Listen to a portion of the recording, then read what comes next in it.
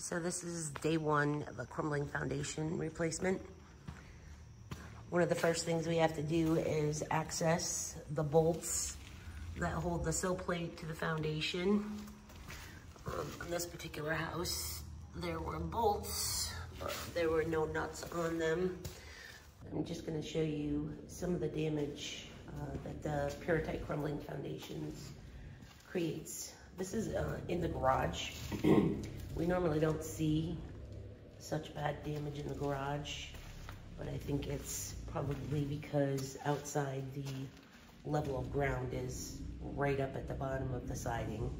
So it's probably a water area which caused it to go bad a lot faster. Outside corners are usually the first to go. I'm just going to show you each of the corners on this house.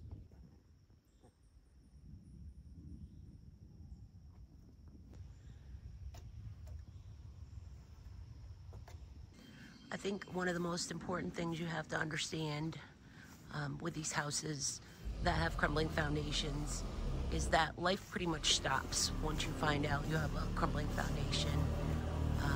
We always say, don't do anything but change the light bulbs. So a lot of these houses will be in need of a roof or a new deck, or, you know, it hasn't been power washed in years, or the grass looks kind of crappy. That's the whole reason why, because people know that their yards are going to be torn up, their house is going to be torn up, and there's really no point in doing anything to improve the house. Not to mention that once you have a crumbling foundation, these banks are not going to loan you any money, and that's usually how people pay for major renovations and repairs, is through a home equity loan, and that just isn't an option here. This basement has a partially finished basement, which of course is all going to have to be removed. Another thing you'll often see in these older houses are old appliances, water heaters, oil tanks, etc. We often tell people, because everything has to come out, if you have older stuff, don't replace it until the time of your foundation replacement. I mean, it's the best time to do it because everything has to come out anyway. This house was built in 1986, so it's got some older appliances that they just ended up limping through until now that they can get their foundation replaced. So the rule of thumb is anything that touches the concrete has to be removed.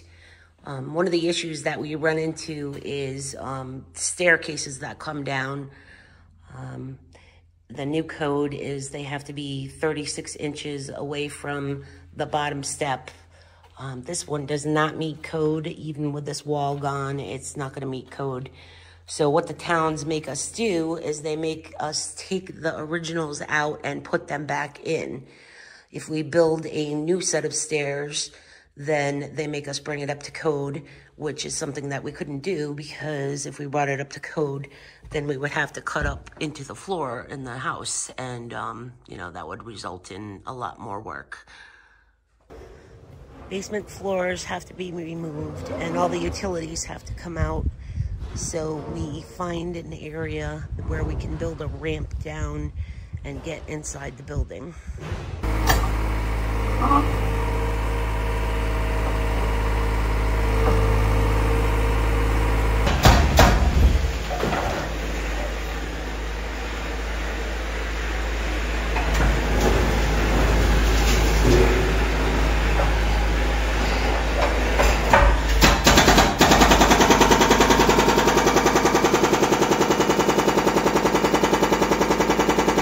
Once the ramp is complete and an area has been opened up, the floors get cut and removed.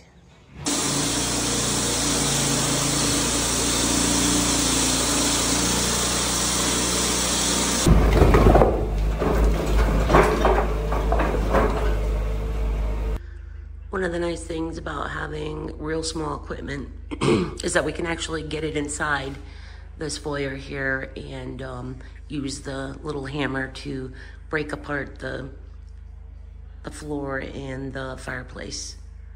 The chimney is going to be lifted with the house. This is the breezeway portion here, And then there's a fireplace within the frame portion of the house on the other side of this wall, which will not be touched. That fireplace will be fine.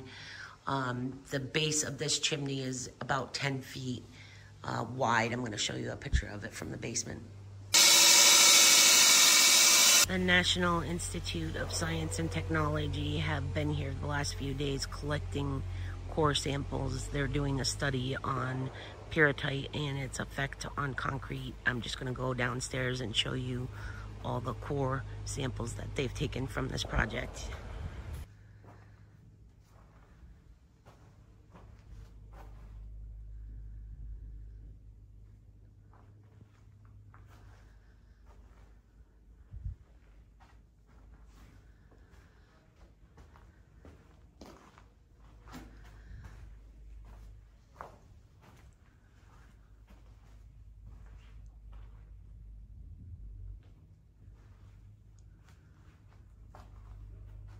The sunroom is connected to the house, so we will be lifting that along with the house. The issue with this deck is that it is actually bolted to the foundation, and of course, since the foundation is coming out, all these bolts will have to come out.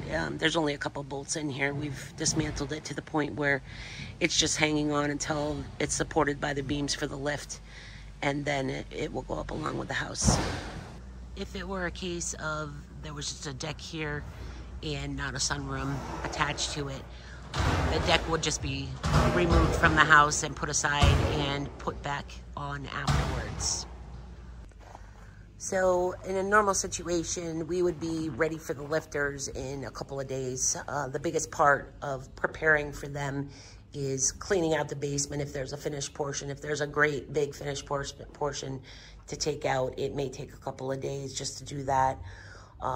This house only had a small finished area of the basement, so it was out in a few hours. We got all the utilities out, but we have a little more work to do here to get ready for the lifters because of that huge chimney, because of the fact that the breezeway is a slab on grade. He's actually going to come by today and tell us what else we need to do. We always try to make it as easy for him as possible so he can come in and run his beams and be out of here as quickly as possible. All of our concrete gets put in dumpsters and is hauled off site. So that's the end of the first video in the series of a foundation replacement. If you enjoy this content, please hit a like or follow, and I will try to have a new video out every single week while this project is being done. Thanks.